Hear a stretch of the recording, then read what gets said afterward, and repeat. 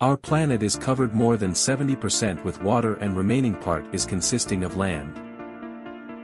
That is why underwater world contains a huge number of living things as compared to the land.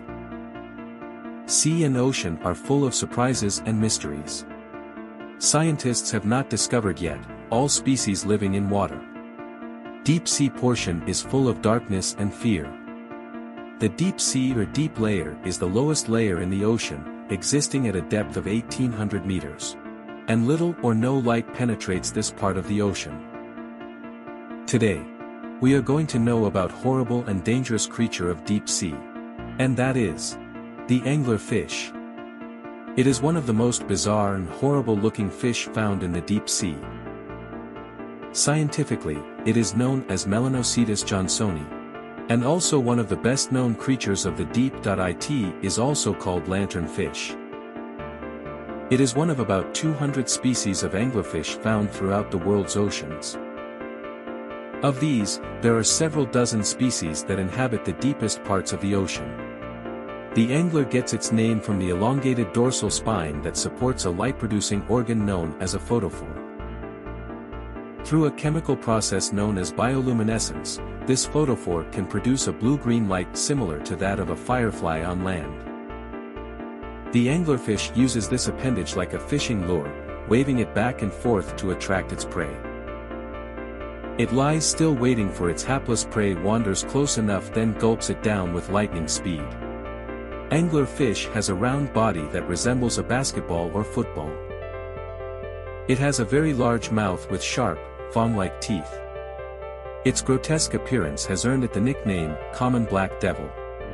Besides its ferocious appearance, most of anglerfish are less than a foot long, but some can be up to 3.3 feet, 1 meter, in length. The color of this anglerfish ranges from brown to dark gray or black. It has soft flesh and bones and small eyes.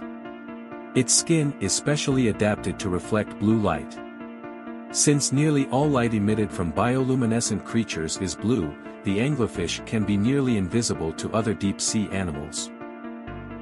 Due to its wide, round body, it cannot swim very fast. Instead, it somewhat wobbles through the water. People may have gotten their first glimpse of an anglerfish in the 2003 animated movie, Finding Nemo, where this fish is frightening mug, including a luminescent lure sprouting from the top of its head. And a gaping mouth full of large, spiky teeth looms menacingly over the tiny hero. Talking about the sex of the anglerfish. The male angler is much smaller than the female and completely different in appearance. It is about the size of a small finger and black in color. When a male angler matures, its digestive system degenerates, making it impossible for it to feed on its own. It must now find a female or die of starvation. The male angler has small hook teeth, which it uses to attach itself to the female. Once he bites into her skin, he releases an enzyme that dissolves the skin of his mouth and that of her body. The two become fused together and their blood vessels join as one. The male will spend the rest of its life joined to the female like a parasite, getting all of his nourishment from her body.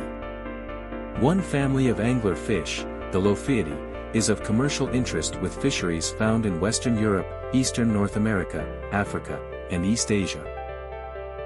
In Europe and North America, the tail meat of fish of the genus Lophius, known as monkfish or goosefish, in North America, is widely used in cooking, and is often compared to lobster tail in taste and texture.